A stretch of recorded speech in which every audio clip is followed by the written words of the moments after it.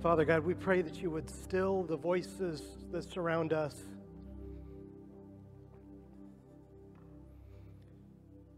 We pray that you would speak to our hearts in these moments.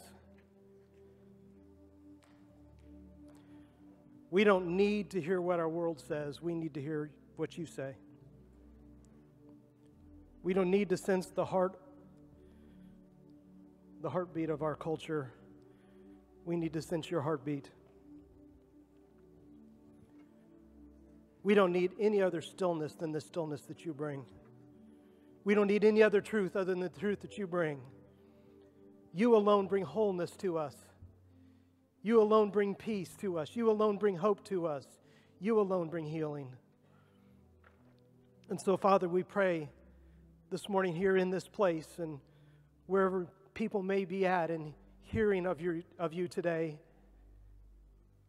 we pray, Father, that your presence would settle among us. Not just so that we would feel better, but so that we would be restored.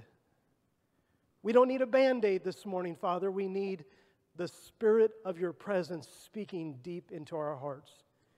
And so we ask you, Father, to be our Father today. And we pray this in Jesus' name. Amen. Amen.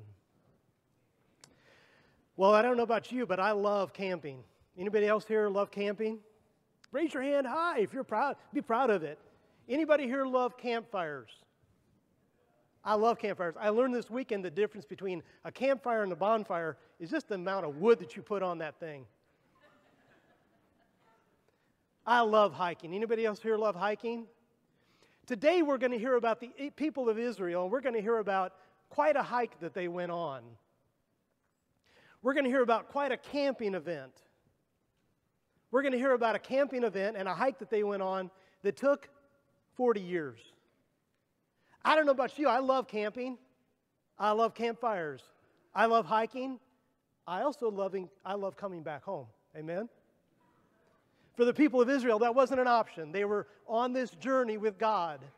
And we're going to intersect their journey and hear what they were experiencing. But we have to know, because by the number of the census that we see in Numbers chapter 1, it's very, very likely that there were over 1 million people on this camp out. I don't know about you, but for me personally, when I go on a camp out, I don't really want to be around 1 million people. I want to have some space. I want to see the sky. I want there to be clarity. And it wasn't like going on a camp out to the Pigeon River or up to a Boy Scout camp. This was 40 years camping in the wilderness, most of it desert. Their experience was chaos. They had already been in a form of transition, and the world that they knew back in Egypt had been totally upended.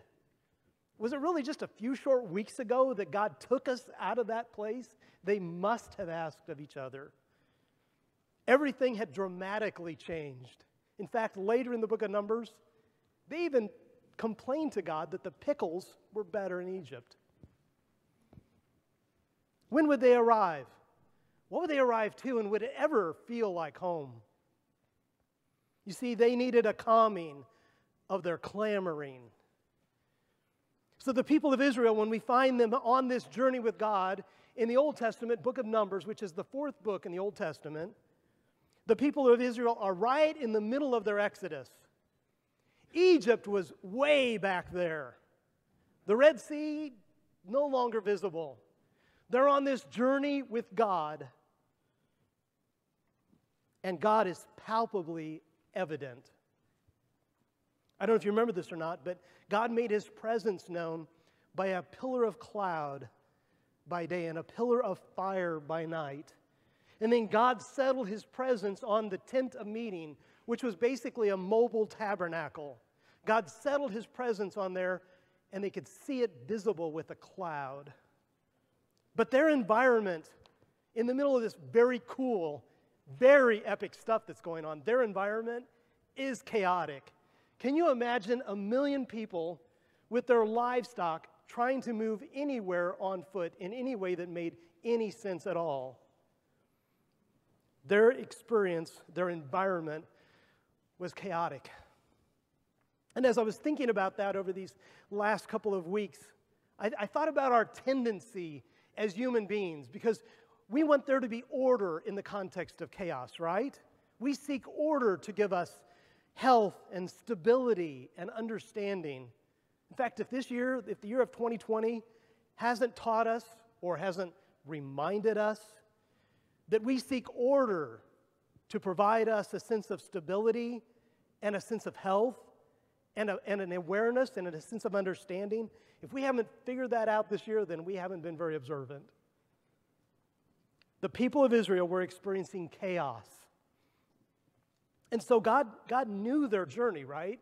God was right there in the context. He's right there in the mix of their journey. And He knows the human tendency. And so God began to provide them with very clear directions beyond this surreal movement of nature. God gave them very clear directions. And so I invite you to turn with me, if you would, to your device or your Bible, to the book of Numbers in the Old Testament, fourth book in the Bible, the book of Numbers in the Old Testament. Today we're going to look very briefly at chapter 1. We're just going to do a touch and go on chapter 1, and then we're going to stay just a little bit longer. We're going to do a little bit longer landing on chapter 2, and then we're going to jump over to chapter 6, and we're really going to land there for a little while.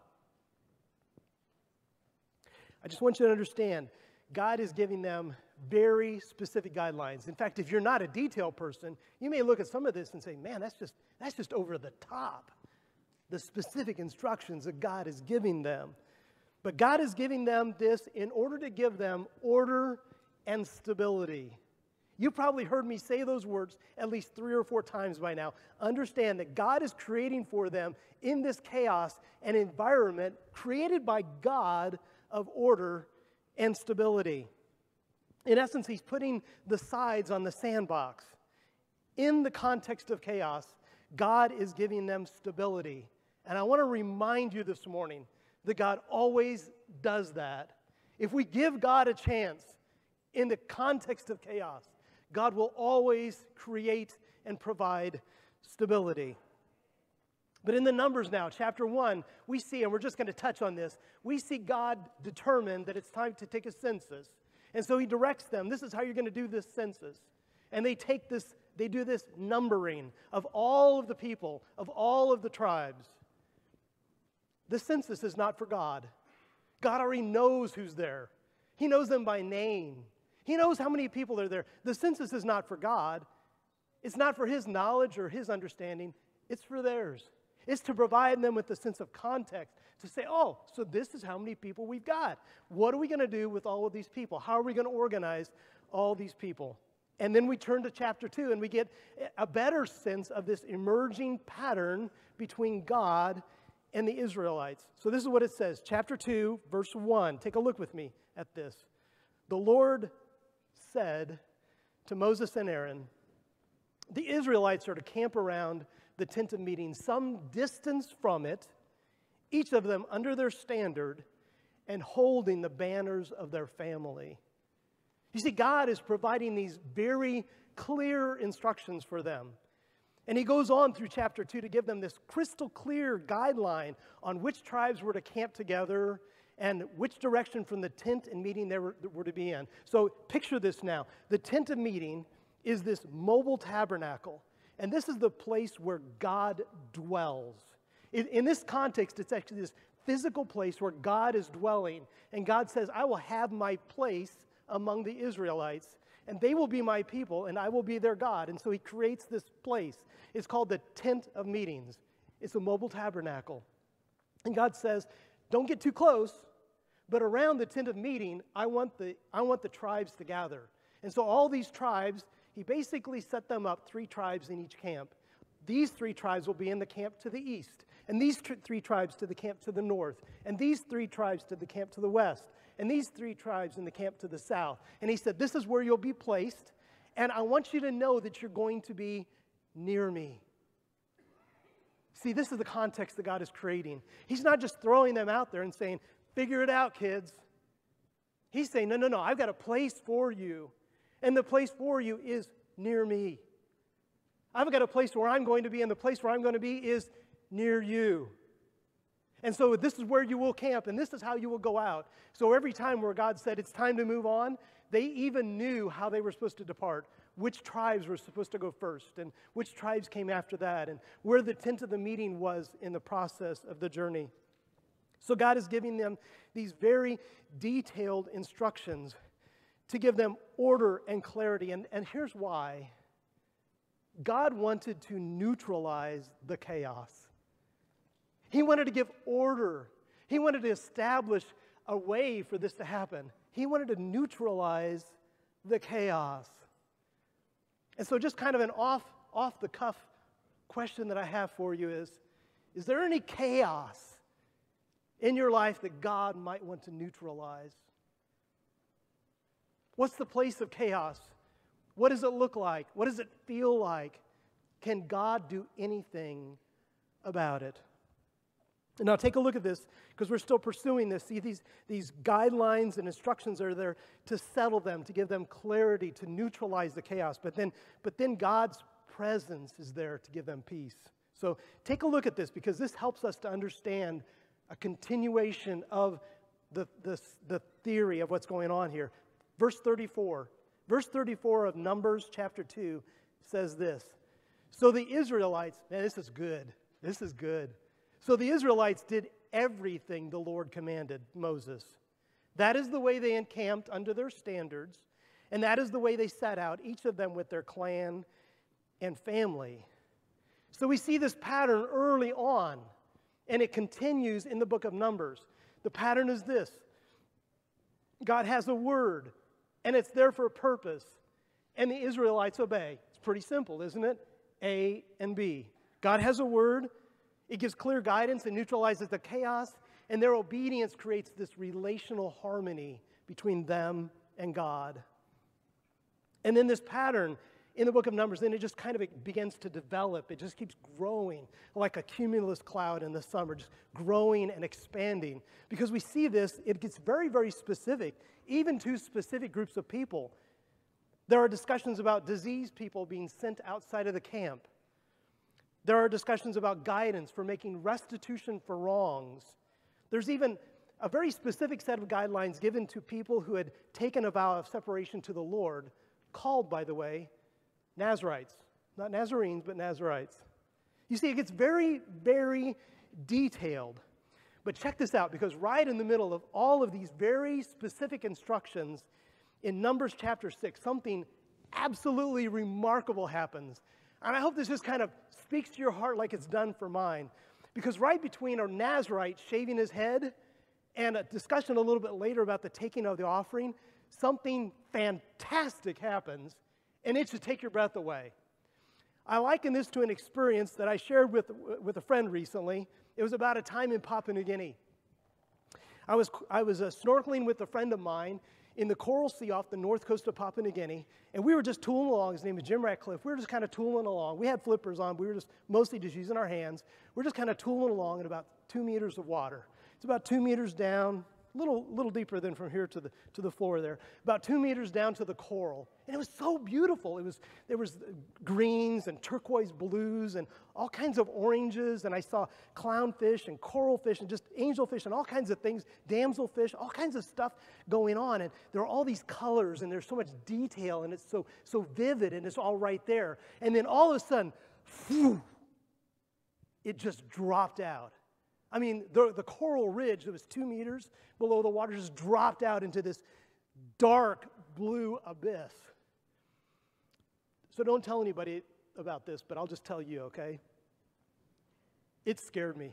I mean, it took my breath away. I was just like, I had a snorkel tube on, I was just like that. This is like all this beautiful color and all this definition, and I felt somewhat secure, maybe wrongly so, but I felt secure. And then all of a sudden, whew, dark blue, can't see the bottom at all. And so Jim Ratcliffe and I both took our hands to get back up over the coral because we just didn't know what was there. I mean, I'd experienced sharks before, up close and personal, and the unknown is sometimes a really daunting thing. Why am I telling you that story?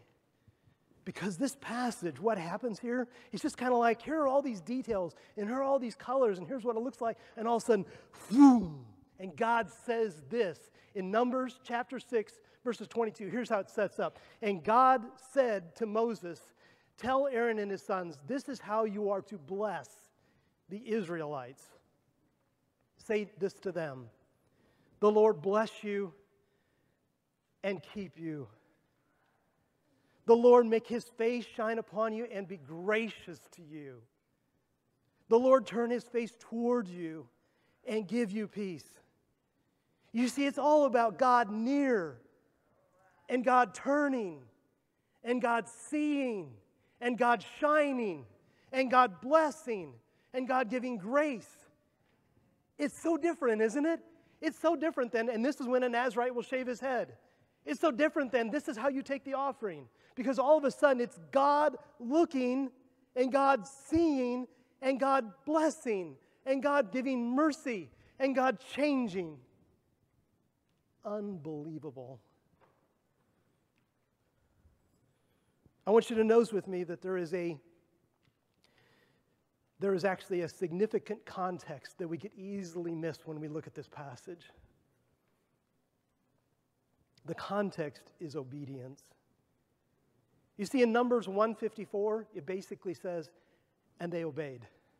And in Numbers 2:34, it says, basically, and they obeyed. In Numbers 3:42, it says, they obeyed. In Numbers 3:51, it says, they obeyed. In Numbers 4:49, it says, they obeyed. In Numbers 5:4, it says, they obeyed. There are these examples of this climate, this culture of obedience between God and the Israelites. And when God says, this is what you're going to do, they say, okay, we'll do it. Okay, now Israelites, I want you to do this. Yep, okay, we got it. Israelites, now I want you to do this. Got it, we'll do that. There's this context. There is this culture of obedience. And see, as I was looking at this, because this Numbers 6 passage, this is wedged between these batches of detailed instructions. You see, what's remarkable to me is that there's no if-then statement. I mean, we see these scriptures, right? Where God says, if my people or if my children, ... then I will. We see that. We see that in Scripture, but it's not here. And when I looked at it, I thought, wow, crazy. Why did God not put that there? Why did God not say, if ... then? You know why? Because he was living with them in a culture of obedience. God didn't have to say, if you'll do these things, then this, because they were living with him in obedience. If God said, I want you to do this, they did it. So in today's context, it would be like God saying to Pastor Ryan, I want you to do this. And Ryan says, how soon do you want it done? Or God saying to Keith Barnes, I want you to do this. And Keith says, yep, I'm on it. Or God saying to Karen, I want you to do this. And Karen says, how soon? Or God saying to any one of us here today, here's what I want you to do. And it's not like, well, you know, God, I can't speak that well, or I'm too old, or whatever, right? God, yeah, I'm in. So see, God didn't have to create an if-then statement to this promise that he gave them, because there was a culture of obedience. There's another thing that I noticed about this passage, and this is pretty exciting to me. There was no A-plus performance that happened just before this. There was no great, oh my goodness, where God says, can you believe? And he turns to the angel, can you believe that they just did that? There's nothing of that reflected. It's just God giving all these detailed instructions. And you know what that spoke to my heart? Because this isn't like Peter in the New Testament saying of Jesus, you are the Christ, the Son of the living God. And Jesus says, whew, dude, seriously? I mean, okay, so the scripture doesn't really quite say it that way, but it's pretty close. You are the Christ, the Son of the living God. Whoa. There is no A-plus performance here. It's just a context of obedience. And I was struggling with that a little bit, quite honestly, because I was like, God, you know what? You know, if this had an if-then statement, then I get it. It'd be a simple sermon. Or if this was, whoa, they did that, so I'm going to do this, it'd be a simple sermon. There was no A-plus performance. There was no if-then statement. And what that said to my heart as I leaned into this is that there is a weightiness of our obedience. So when God speaks and we obey, that speaks to his heart. Wow. It speaks to his heart. And so we've got this context here where God says, I want to bless my children. But the crazy thing is there's no run-up, right? It's just detailed instructions, and after this, there's going to be, it's almost like it's out of place. One moment you're in the shallow waters of these detailed instructions. It's clearly defined. It's understandable. And the next moment you are hanging over the deep, dark blue. But it's not the deep, dark blue of potential danger or the deep, dark blue that creates fear. It's the deep, dark blue of God looking back at you, of God saying, Nate, I see you. It's of God saying, Vicki, I know you. You're my daughter. It's of God saying, Julie, I love you. It's of God saying that to them. And it's of God saying that to us.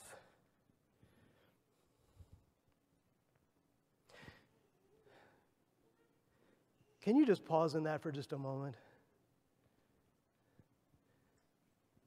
Because God actually wants to speak that to your heart today. This wasn't just for them centuries or millennia ago. This is God's word for you today. God wants you to know that He sees you. He understands the chaos. He understands even why you try and fill in some gaps. He knows you. He chooses to dwell with you. He chooses to be the sanctuary among you. He chooses to speak into your heart and say, I see you, I know you, I love you, you're my son, you're my daughter. He chooses to do that. The Lord bless you and keep you. The Lord make His face shine upon you and be gracious to you. I've known a lot of grace, but there's nothing that compares to the grace of God. The Lord turn His face toward you and give you peace. Oh, I don't know about you. There's a lot of places when I look around, I'm like, oh God, we could use some peace over there, and we could use some peace over there, and we could use some peace over there. There's nothing like the peace that God provides. So is this not what we long for deep within? And sometimes we even struggle to define it or understand it. And so in our finite understanding, because we have this limited scope and perspective, even of our culture, as we set out to define a blessing from God, we can compose this definition of what we think this looks like. So what does it look like when God's face is shining on me? What does it look like when God is turned toward me? What does it look like when God is giving grace and peace? And if we're so tempted to create this composition that is largely circumstantial, right? Because it's what we know. We're tempted to create this composite that is driven by cultural values. Because honestly, everything that we find abstract, we seek to define.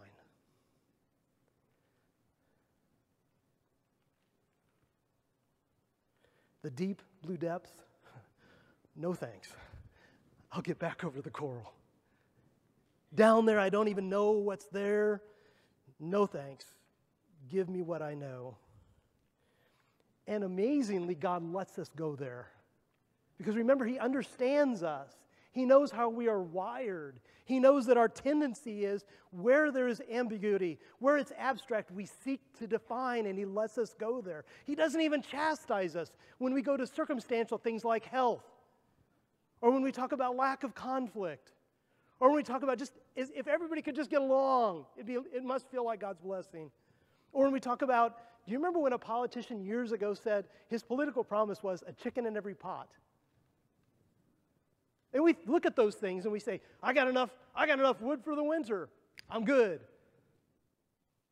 Is that a blessing of the Lord? It could be. But I believe the blessing of the Lord can actually go much deeper and go much broader than that. It can be about children for loving parents and loving parents for each child. But these things all reflect the hope of God for each of us. But the hope of God for you and for me, it's more than just lack of conflict. It's even broader than just, I want to feel better. I don't want to have as much pain. I want to have health. It's more important, believe it or not, than your portfolio. Because the hope and the grace and the peace of God, God's power on your life, God's redemption on your life, God's purpose for your life is that you would be restored. You see, redemption is so critical, but God just doesn't just want you better. He doesn't just want your circumstances to feel better. He envisions you restored. So here's the way I see it, because the psalmist tells us that God knew us when we were being knit together in our mother's womb. Here's the way I look at it. God has a dream, and He has a very beautiful dream for each of us. And if it doesn't go that way because we take the wrong path, or we should have gone that way, we go that way, God doesn't look at it and say, you really messed up. God looks at it and He says, okay, so how can I restore that? How can I make that right? You know, it's been amazing to me in a variety of cultures to see God do this. God is not restricted by culture. He's not restricted by age. He's not restricted by ability. He's not restricted by intelligence. God is only restricted, hear me say this, by our obedience. Same for the Israelites. The context was obedience. The purpose of the blessing is restoration. You see, blessed, restored creation comes into what it was meant, what it was designed to be. Blessed, restored creation reflects and it speaks to, and it speaks about the one who restores, the one who blesses, the good, so good, amazingly good. I would just keep going on and on if I could. The so good Father. We see these blessings in the Bible, and they're given at significant times like birth and death and marriage and when children are about to make their own way. And even in our own contemporary culture, we have these forms of blessings, right? I mean, we've heard them pronounced recently over our entire nation. God bless the United States of America. Somebody sneezes, and what do we say? Bless you, or maybe God bless you, right? We have these blessings. We even speak a blessing when we have a meal together. We pray together and ask God to bless the food. At least that's how we do it. When we say grace, it's a cultural form of blessing. And in some way, these things do reflect an understanding of dependence upon God. But you see, I think the blessing of God goes far beyond God bless my football team, or God bless and make my yard more green, or God help my portfolio to recover. I think the blessing of God, quite honestly, goes far beyond this, because it is God who wants to bless. And as I was looking at this, I was realizing, we call it a couple of different things. We call it the Aaronic blessing because God said for Aaron to speak it, Aaron and his sons. We call it the priestly blessing, but in reality, you know who it's from, right? It's from God. These are God's words. This is not just somebody creating this. These are God's words. And these God words are reflecting God's heart. And these are God's words to you. How God sees you, what God wants to do in your journey. As I was thinking about this, I realized, way back there at the start, what God created was peace. The Hebrew people call it shalom. It was life whole. What evil caused was brokenness. It was shalom destroyed or disrupted. It was life broken. But God, His heart is still the same. His dream is still the same. His plan is still the same. And it is peace. That is, He wants shalom restored. He wants life made whole again. See, God has a dream. It's all about restoration. And God takes it and He makes it amazingly personal. So like where you're at right now, not just where you're seated, but where you're at right now in your journey, and the things that you're wondering about and the things that you're thinking about, God is right there with you. And He wants to speak His blessing into that place. So God gave this order to the Israelites. And the order was meant to stabilize the chaos. And his direction brings order into not just their chaos, but he stabilizes our chaos. But God did something so much more for the Israelites. He went far beyond that, and he does that for us as well. He did something much more than simply stabilizing the chaos. He wants to do more than just counteract. He wants to do more than just neutralize your chaos. He wants to restore you. He wants to bring you right back to what he envisioned you to be. As I was thinking about this, for whatever reason, I was thinking about an ice cream sundae, okay? And I was thinking, well, maybe restoration is like the cherry on the top of the sundae. And then no, that's not right. Restoration is the whole sundae. Restoration is like the ice cream and the whipped cream and the nuts and the cherry on top.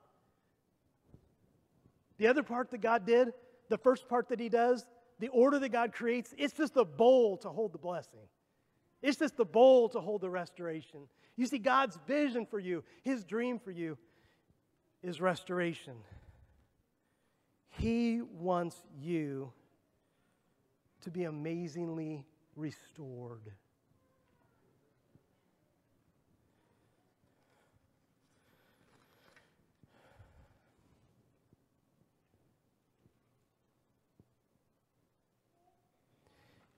His face turned toward you. His face shining on you. His face blessing. His grace on you. This is my prayer for you. Much more importantly than that, this is God's dream for you. His blessing comes from his hand. It comes from his goodness.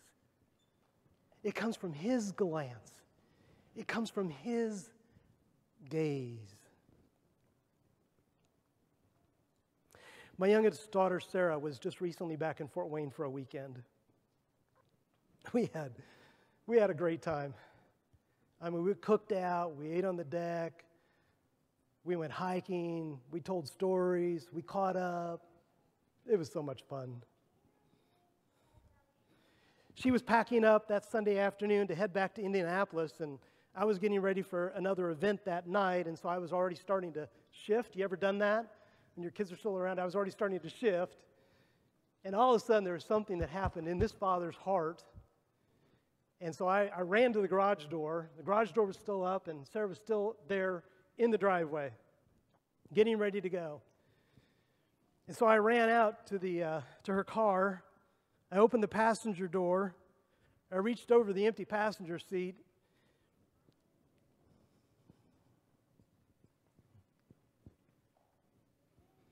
And I took her face in my hands. And I said, I love you. I wish I had a picture of that face looking back. She has these beautiful blue eyes, and her eyes just danced. I mean, they literally danced.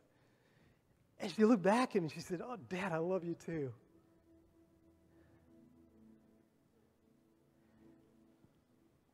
And as I walked back into the house, this earthly father's heart was reminded of a heavenly Father's heart who does so much better than I do. I'm very sure my performance was not A+. But I thought of a heavenly Father's heart who just so often wants to say, I love you.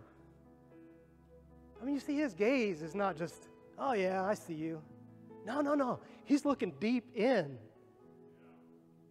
And what he sees, he loves. I mean, and it's not just this circumstantial love. Remember their performance, in the context of their blessing, their performance is not A+. They were just obeying. God, you said you want, okay, we'll do that. You want us to do, okay, we'll do that. Their performance was not just A+, but it touched the Father's heart. And I can't see anything, my friends, honestly, in this passage where God said, oh man, I got to do this for them because, whoa, they just kind of blew my mind away. There's nothing like that.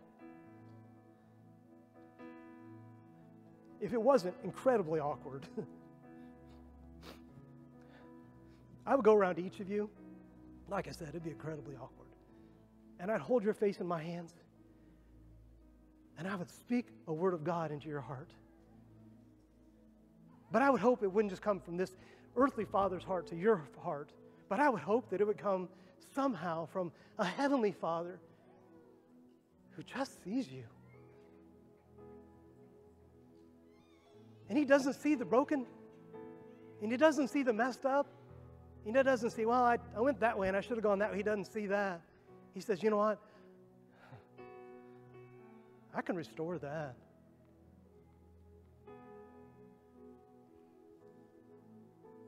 I can't do that. But I know a good, good Father who really can.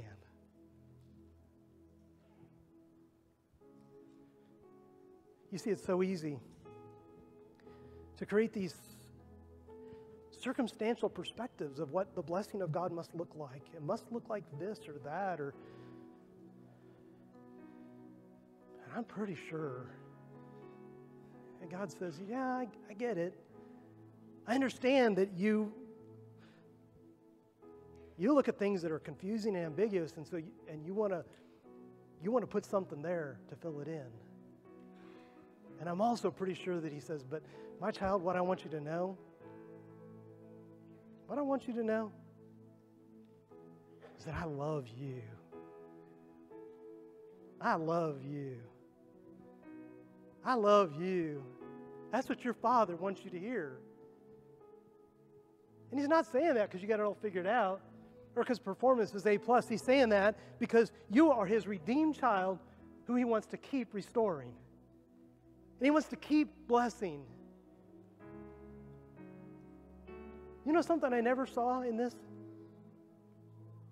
God never said to Aaron and Moses, He never said, yeah, this is a one and done deal. He never said, do this in this environment or on this certain occasion or when this event happens, do this. It seems pretty open-ended to me. And that open-endedness to me reflects an overwhelming, unbounded, amazingly beautiful love from your Heavenly Father.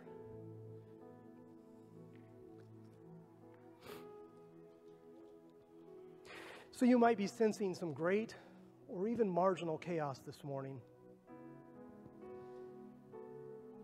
It might be under the surface, but it's there. There's a lot of chaos, there's a lot of anxiety, there's a lot of uncertainty in these days, and God's order would stabilize that chaos, right? And that would be huge. But I really don't want you to just stop there, right? Because the neutralizing or the ordering of your chaos, that's just part of it. God wants to do so much more. God wants to do this transforming. He wants to do more than stabilizing. He wants to take His presence into the broken places and restore. Actually restore. So maybe this morning as you're hearing these words, it could be that you even got some things that are going on. You like, dude, you don't even know how my hope has been broken. You don't even know the broken relationships in my life. Maybe some of you would even say, you know what?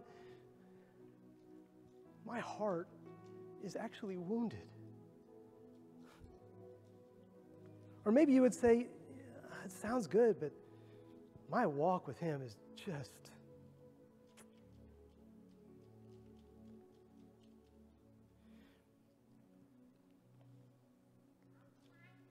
And right in those places, that's where God wants to restore.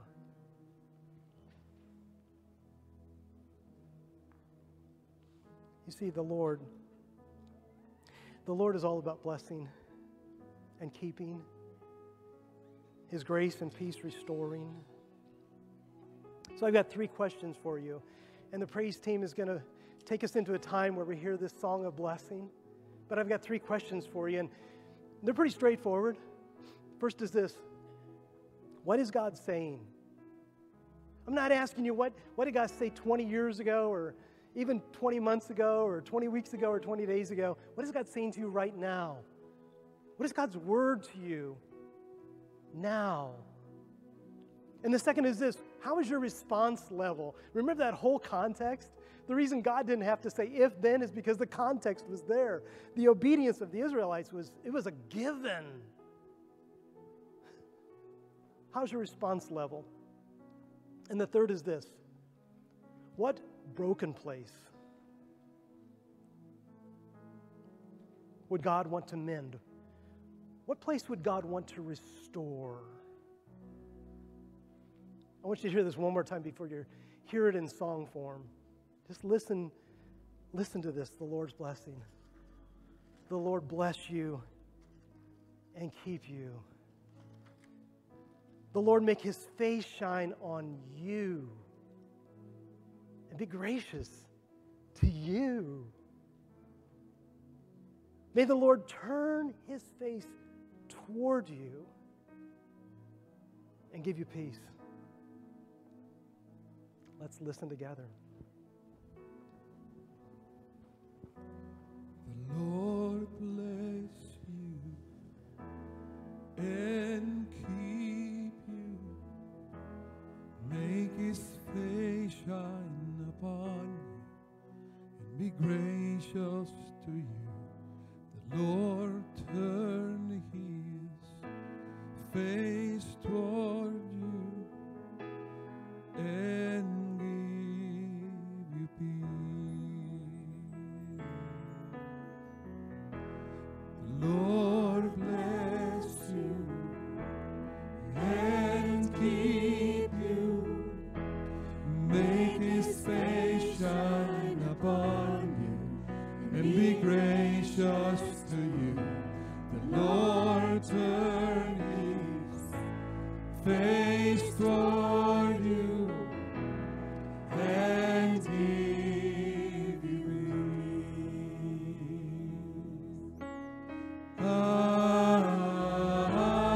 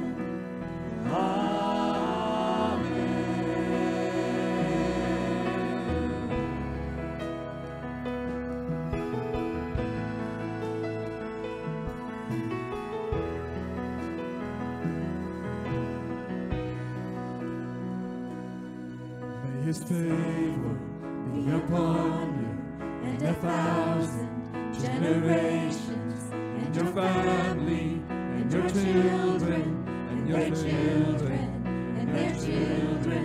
May his favor be upon you and 1,000 generations, and your family, and your children, and their children, and their children. May his presence go before you, and behind you, and beside you, all around you, and within you. He is with you, he is with you, in the morning, in the evening, in your coming, in your going, in your weeping, and rejoicing. He is for you, he is for you, he is for you, he is for you. He is for you, he is for you, he is for you, he is for you.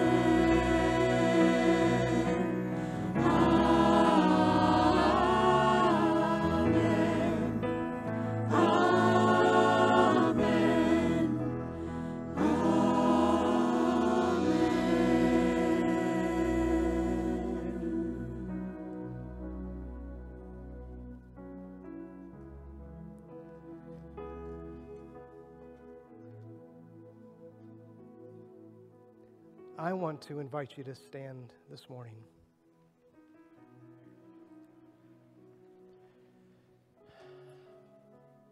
I realize that some people are here by yourselves, and what I'm going to do next, I don't want that to feel awkward at all to you.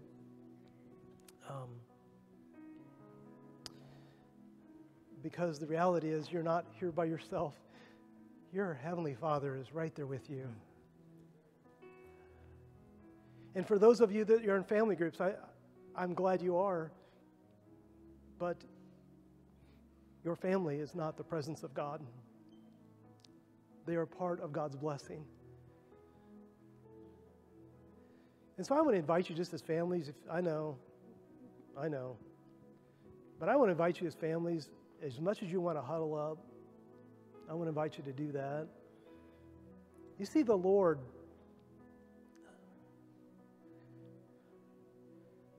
chose to dwell among them. He tabernacled with them. It's not just a building at a campground. And He chooses to tabernacle with you, right here, right now. And when you leave this place, He will be with you. And when you go into your week, He will be with you. And when you're trying to figure out something in the future, He will be with you. And when there's turmoil, He will be with you. And when there's anxiety, He will be with you. See, that's how God rolls. But I want you to hear this blessing. And if you want to, however you want to cluster up as a couple or as a family, or like I said, if you're a single, God is right there with you. But I don't want you to just couple up or group up as a family. I want you to group up as the children of God assembled with a holy God who is looking at you, who sees you, whose choice is to bless you and to be gracious to you. Can we do that together, Pastor Edgar? May His favor be upon you and 1,000 generations, and your family, and your children, and your children, and their children. May His favor be upon you and 1,000 generations, and your family, and your children, and your children, and your children. May His presence go before you, and behind you, and beside you, all around you, and within you. He is with you, He is with you, in the morning, in the evening, in your coming, and your going, and your weeping, and rejoicing. He is for you, He is for you, He is for you, He is for you, He is for you, He is for you. He is for you, He is for you, He is for you, He is for you.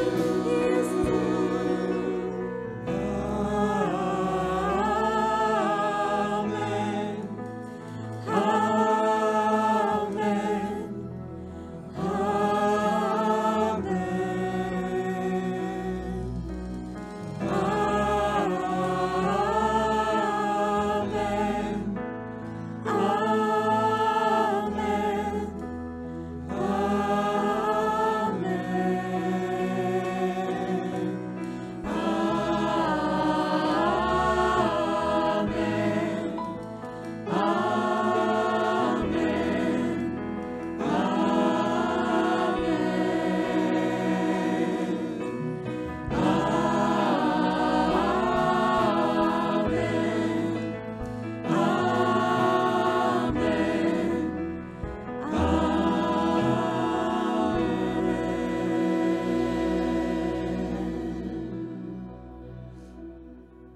Let's pray together.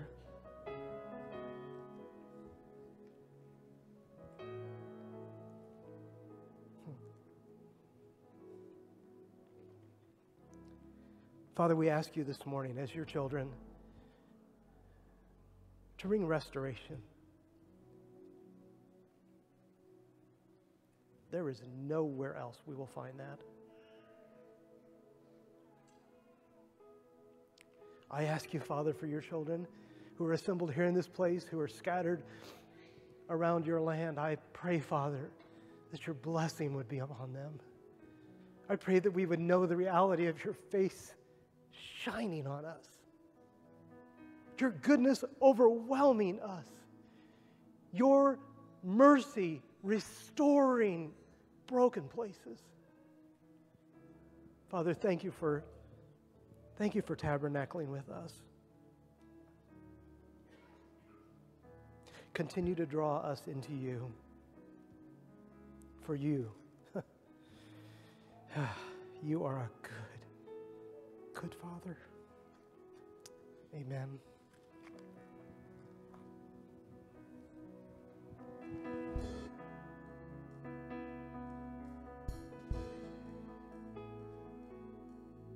Hasn't it been wonderful worshiping together this morning? I want to take this time to ask you to let us know if you've been worshiping with us through online or in person. We have welcome cards in the pockets of the seats in front of you. Take a minute and fill those out, and let us know how we can pray for you and how we can celebrate with you. And also, we want to thank you for being so faithful with your giving. The ushers will be at the exits with the offering plates. For a few minutes after service, you can put your welcome cards, your offering in the plate. If you're worshiping online, there's a digital form of the welcome card, and you can also give online through our website, through the app, and you can do text giving. May God bless you as you go out today and through your week.